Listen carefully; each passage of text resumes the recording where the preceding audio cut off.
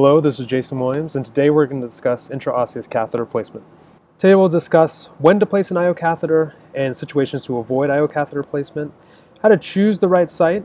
We'll talk about placement, technique, as well as when to consider analgesia and how to do that, as well as how to safely remove the catheter when you're finished with it. Finally, we'll talk about complications to monitor for and how to prevent them.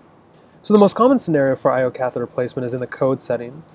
One institution compared their use of IO catheters and central lines in code situations, and not only was IO catheter significantly more successful, but when a central line was eventually placed, it took up to 10 minutes compared to an IO catheter average time was just a minute. And because of this, ACLS guidelines now recommend if your peripheral IV is inadequate during a code situation, you go straight to an IO catheter. It's faster and much more successful than a dirty central line with somebody just stabbing away in the groin in a non-sterile way, which is probably not safe for the patient, but also not safe for those in the code situation with those sharp objects flying around. Other important scenarios to consider IO catheter placement is in the setting of shock.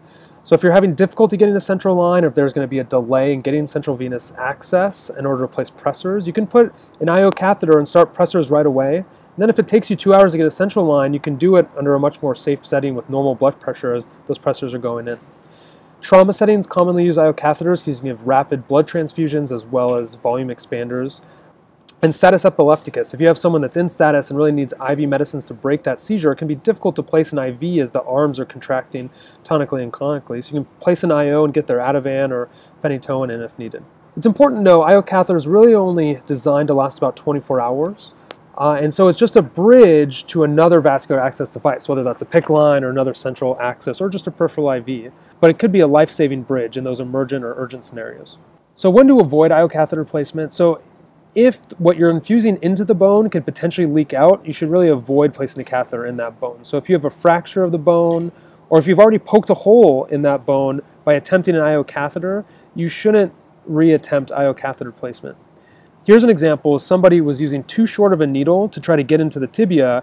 They drilled in, the needle fell out. They drilled back into this bone again, the needle fell out. They drilled in the third time, and this time it stuck. But then when they infused pressors in, it leaked out of those holes of the cortex, out of the bone, and into the subacute tissue, causing soft tissue necrosis. So if the cortex of the bone has been violated for any reason, either an IO catheter, fracture, or previous orthopedic surgery, don't put an IO catheter in there. Choose the contralateral site or a different bone altogether. It's important, if you can't palpate your bony landmarks, don't blindly jab around. You don't want to place the needle through cellulitis or an abscess either and introduce an infection into the bone causing osteo. It's important to remember these aren't MRI compatible either, so if you need to get an MRI quickly, an IO catheter may not be the best option. All right, the two most common sites for intraosseous catheter placement are the proximal humerus and proximal tibia, and there's trade-offs between the two. Proximal tibia is much easier to feel that bone, so the success rate is much higher. And in a code situation, nobody's really using the knee, so it doesn't fall out as much. The proximal humerus, on the other hand, it's much deeper bone, it's under the deltoid, so it's harder to feel, so you're more likely to miss. And during a code situation, with chest compressions and airway management, there's a lot of congestion up around the head of the bed, and so it can be dislodged potentially during code situations as well. There are some benefits to the humerus, though. It can tolerate a lot more fluid per hour. You can infuse a lot of fluids faster, and it's a lot less painful. And pain is not determined necessarily during needle insertion, but it's the rate at which fluids are infused determines how painful the catheter is, and so you can put a lot more fluids into the proximal humerus in a much more comfortable fashion compared to the tibia. So patients that are conscious and less urgent, less code situations, proximal humerus might be a better option, whereas a code situation, you need to be in and fast and be successful. Proximal tibia is probably the best option in those scenarios. To find the site for humeral insertion, use your two thumbs to palpate deeply and slide up the humerus until you find the head of the humerus. It'll feel like a golf ball sitting on the tee, and where the golf ball and tee meet is the surgical neck of the humerus. About 1 to 2 centimeters above the surgical neck is a bony prominence called the greater tubercle, as marked by a red X on the right side, and that's the area where you insert your IO catheter. The tibia is much easier to find the landmarks. You just go below the kneecap and find the tibial tuberosity, and then just go a centimeter or two medial to that. You'll find a nice flat plane of bone to work with. If you're having trouble feeling the tibial tuberosity, just find the bottom of the kneecap and go down about 2 finger breadths or 3 centimeters, then just go another finger breadth medial to that and you'll be in the right spot. The equipment you need includes a chlorhexidine, non-sterile gloves. The level of sterility is about the same as placing a peripheral IV. You just need to sterilize the skin and keep the needle itself sterile. You need to choose the right needle, you need to get your drill or driver, your dressing, and your IV extension tubing, as well as a saline flush, and consider lidocaine in conscious patients. Consent the patient if they're alert and oriented. Scrub the skin with chlorhexidine to sterilize the area. The next thing is to figure out which size needle you need. There's 3 different sizes, yellow being the longest, the medium size being blue, and the shortest being pink. So the way to determine this is insert the needle through the skin and try to touch the bone. So in this case, there's so much subcutaneous tissue that this medium-sized blue needle can't touch the bone, and as a result, it's going to be too short. This is more ideal setting. They grab the longer needle here, the yellow one, push through the subcutaneous tissue, or able to touch the bone, and they see 1 black line. And that's your goal, to see 1 to 2 black lines above the skin as you're touching the bone will tell you have the right needle length. For instance, you wouldn't want to use this yellow needle on someone in their tibia that has very little subcutaneous tissue. You'd probably see 3 black lines. And if you had a lot of needle out here and tried to drill through, you could potentially go out the other side of the bone. So you don't want to see more than 2 black lines. You want to see at least 1 black line as you're pushing through the subcutaneous tissue and touching the bone. Once you've selected your needle, then use your needle driver and squeeze the trigger and the needle will start to spin.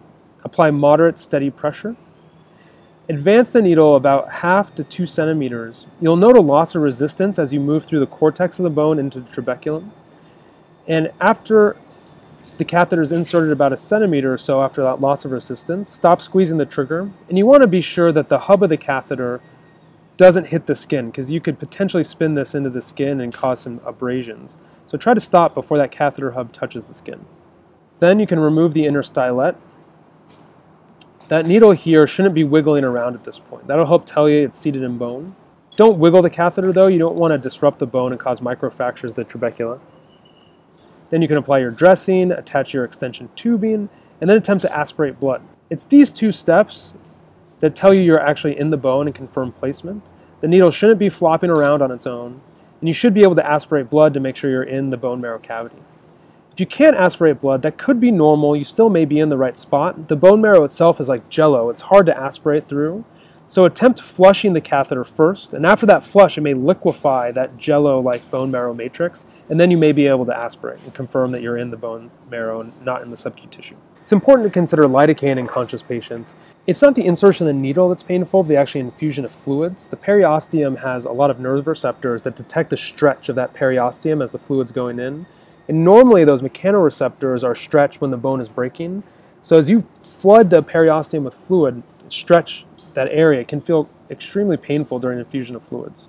You shouldn't use lidocaine if the patient has any heart disease. So whether it's SA node dysfunction, any AV block, even first-degree AV block, severely reduced CHF, or a history of porphyria.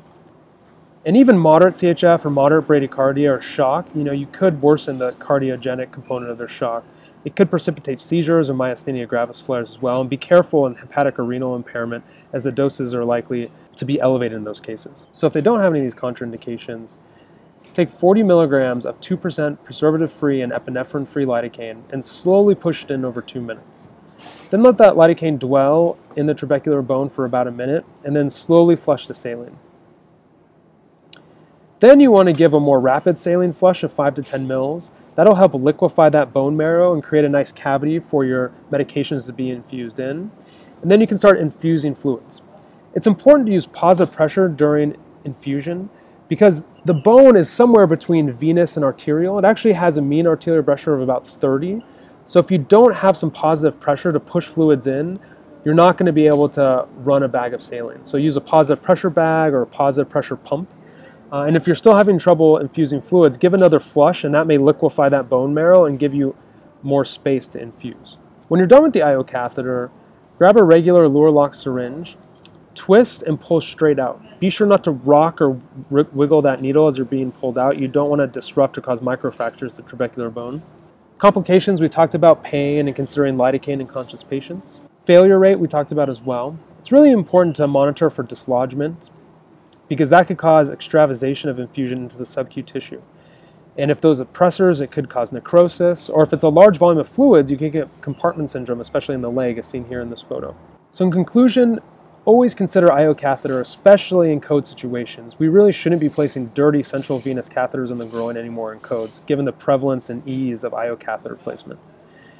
Contraindications, always ask yourself, if I put a needle into this bone, is the fluid going to leak out of the bone into the subcutaneous tissue? And if so, choose another bone to insert the catheter. We talked about the trade-offs between humerus and tibial selection. Always remember to select the proper needle size. Confirm needle placement that it's in the bone by being able to aspirate blood. Consider lidocaine cautiously, again, to reduce pain in conscious patients.